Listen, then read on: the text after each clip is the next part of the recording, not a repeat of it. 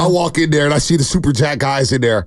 Like, yeah, my side's a little tight today, man. I'm going to go over here and just hit the treadmill. I'm not going to embarrass myself. Look, one thing I absolutely have to start with is, man, Giants baseball. Oh, you first start half. there? Oh, my God. So I'm sitting on the field yesterday. We were out in Fremont, and I had a baseball weekend, if you will. My little city team, the 12U's. We went down to Twin Creeks. We had some great games down in Twin Creeks, and then we played down in Fremont. And you know the pool plays on Saturday, and then Sunday's kind of single elimination.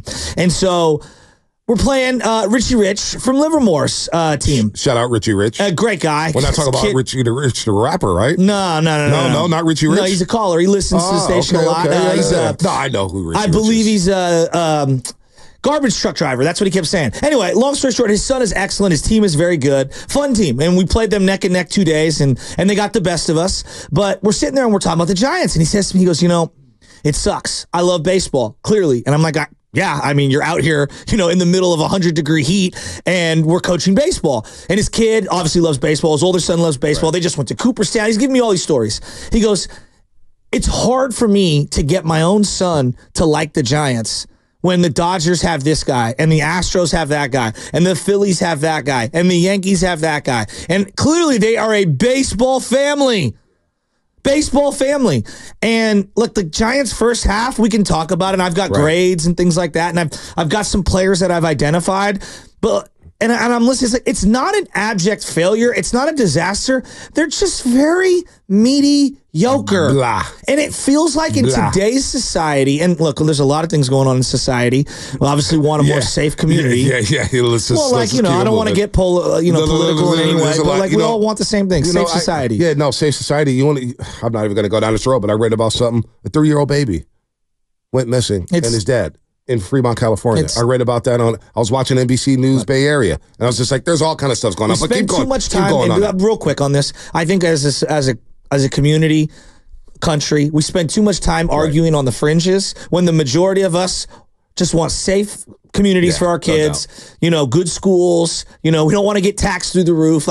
We all agree on a lot of the same things. So anyway, that being said. By the way, I'm so jealous of Steiny and Guru having this slot. It feels great right now. It feels like we're flying. It's only been 7 minutes. Oh, they're jealous too. Don't worry if you guys having this shift. I'm already hearing about it in the other group thread. Why? Oh, they're not happy? 2 to 6? Well, they're fired up, of course, because we're jacked up all week long. So we're excited here at 95.7 The Game, brought to you by Jack's. Jack's Restaurant. But they're just a little jelly, of course. They'll get used to it, though. It's dude, for I everyone. missed this slot. I used to do this slot all the time. So I'm watching the Giants, right, and I'm watching the Giants, and I'm driving in this morning, and boy, it was a change of pace not listening to, what's the guy, Brady Quinn talk first thing in the morning, or me listening to podcasts. I turn on Willard and Dibbs, and they're talking about just the team, and I would agree. It's not some abject failure, but the worst place to be in sports when time is the ultimate currency. Time. My time. I could watch the receiver doc. I could watch the CONCACAF. I could watch... Oh, don't you go there with soccer.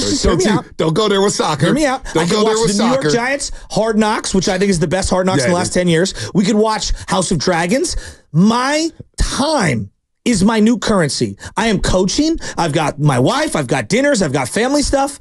If you can't grab my attention, you're not worth my time. And so I'm looking at the Giants right now, and I'm saying, they've got to realize, and they could tell me, Joe, attendance is up. Sure.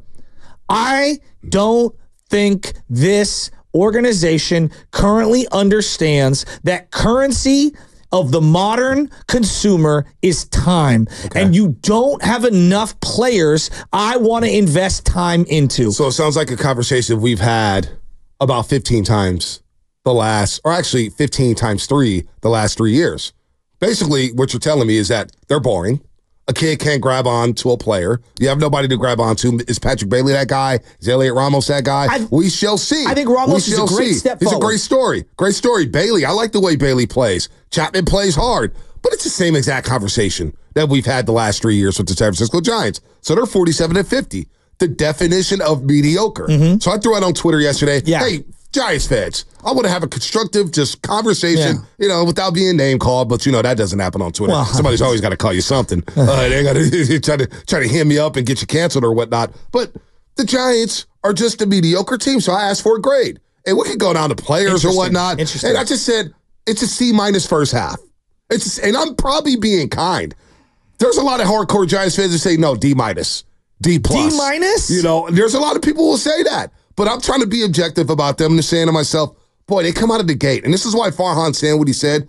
Maybe, just maybe, it was a motivational ploy to get the Giants to try to play hard. They did win 2 or 3 against the Twins. Now, we don't like how Duvall blew the save and we'll get to him. We don't like how certain things with Blake Snell, 12 innings pitch, 2 hits he's given up. I'm telling you. He looked amazing. You guys want to buy stock in the Blake Snell? I still got stock for sale. There's room on the bandwagon.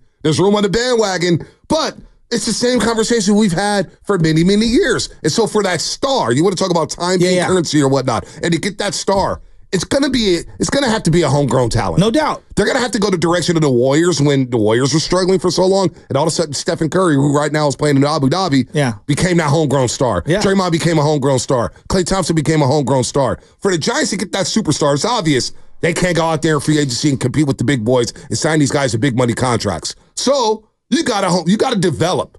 And that's where the time is going away. That's where the time is ticking for Farhan Zaidi. Who are you developing? Who's going to be that star next? Eldridge, I get it. He may be a year and a half away, but you got to develop a star if you want a superstar in this market to get the kids, as you say, with Richie Rich and company, to say, yeah, we're going to go to the game to watch that guy. Because that ain't going to happen in free agency. You're 100% correct. And here is a text from Sam Lubman.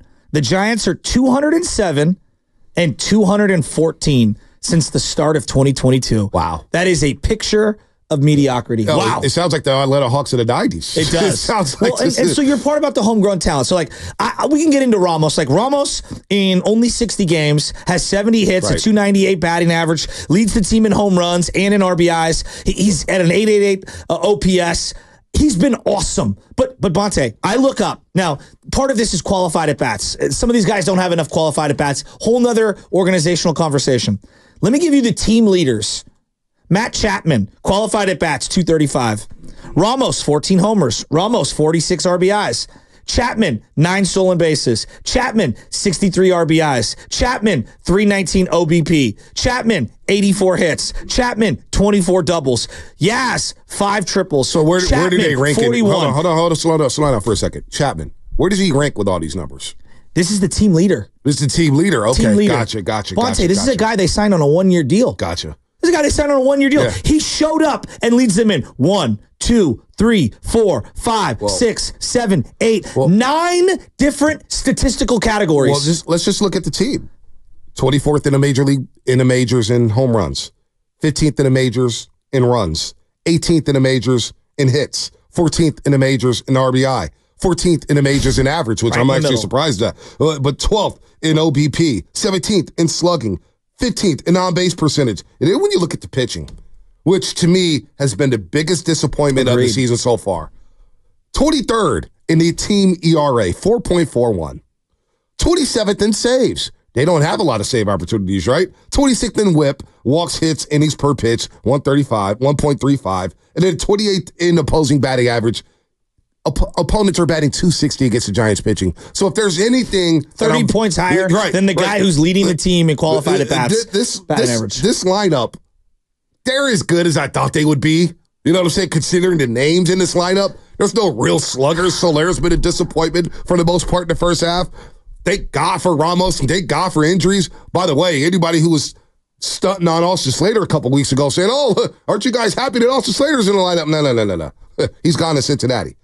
But the pitching has been horrible. The pitching has been the biggest disappointment, and that's part of Blake Snell. That's part of Camilo Duvall. That's part of this bullpen. And I don't know how you overcome that in the second half of the season. Well, if you're going by the eyeball test, and I know there's got a couple of blown saves, and we can look at whip and ERA and all those things. To me, this is just my eye.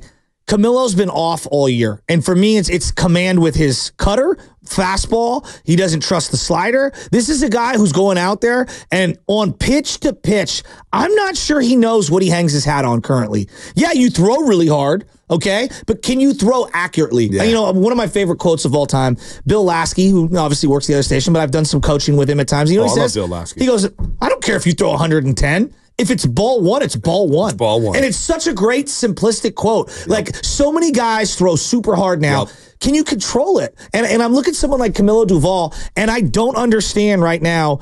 I don't understand what is his bread and butter as a pitcher. Like Blake Snell, for example, when he's rolling, he is painting corners, and he can throw 4 different pitches, and he can put you away with any of them. He could start with 4 different pitches, and on a 2-0 count, he could throw any of them for a gots-to-have-it strike. You love his Snell, huh? You buy the stock? You love his Snell, right? Bonte, that was by far his best start of the year. No doubt. But since he's come back, he was incredible. 12 innings pitched. He's only given up 2 hits, and he's only walked 3 batters. I'm an equal opportunist. Don't sell Snell. When you pitch well, I'm going to give you credit. You know what I mean? Doval, I think there's been 3 or 4 outings of the 21 save opportunities I would deem excellent Doval